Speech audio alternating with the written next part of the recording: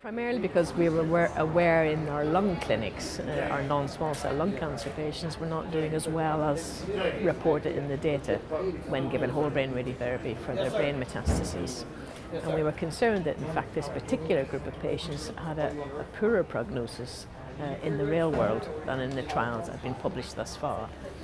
Hence the Quartz trial, which is looking at quality of life after radiotherapy or steroids, and patients who were not suitable for surgical resection of the brain metastases, nor suitable for any stereotactic approach, were asked to consent to be randomized on a one-to-one basis to supportive care, steroids and whole brain radiotherapy, or supportive care and steroids alone. And the most important thing about this study is that the primary outcome are patient-reported quality adjusted life years.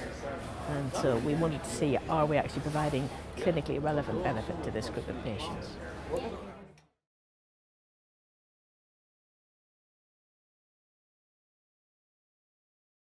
It's evolved to be the standard treatment in patients in general with metastatic disease to the brain from whichever solid primary tumour. And it's evolved because there hasn't actually been any other treatment to offer until very recently.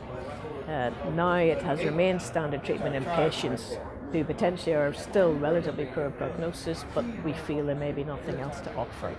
Because obviously we are moving more towards systemic options and also stereotactic treatment within the brain itself. And that leaves probably the majority of our patients, particularly in non-small cell lung cancer, in a group that may not benefit from that. So that's who we've actually asked to take part in this study.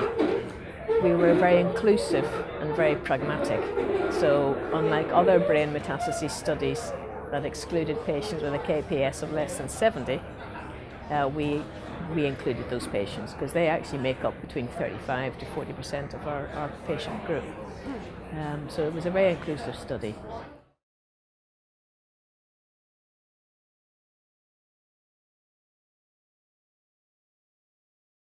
I mean, the outcome of this study was patient-reported quality of life, which is then combined with their overall survival to give us quality-adjusted life years. What we have shown is that we don't seem to be providing any clinically relevant or statistically significant improvement in overall survival. And more importantly, we're not actually providing any statistically different quality-adjusted life years. So we feel that in this particular group of patients of non-small cell lung cancer with brain metastases who are not eligible for surgical resection or stereotactic treatment, whole brain radiation does not appear to have any significant advantages. And the primary toxicity of hair loss, potential loss of concentration on a relatively temporary basis, it is better to do without that toxicity and treat our patients with other expertise, including palliative medicine, but also including sensible approaches with dexamethasone as required, as symptoms are require, but also looking at new systemic treatments. But we really do think whole brain radiotherapy needs to be dropped from the standard of care.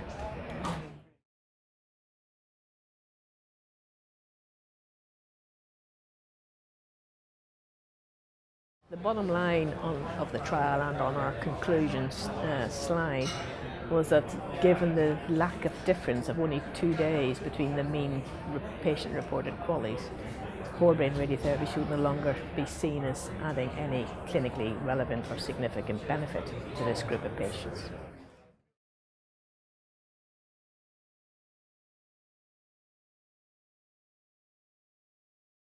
We don't just know it, but we're very keen to emphasise that for any further investigation of brain metastatic disease, the patient-related outcomes are paramount, and we've shown that we can actually measure and provide detailed quality of life data and symptom assessment data from our patients and also from their carers. There's a huge wealth of data still to be mined in this study, where the patients' carers were also asked about their quality of life and their assessment of their partners or their mother's quality of life. And so that whole impact on the carers is still waiting for us to look at. So we don't have any specific trials to go to, but we still have a huge amount of information to convey over upcoming months and years.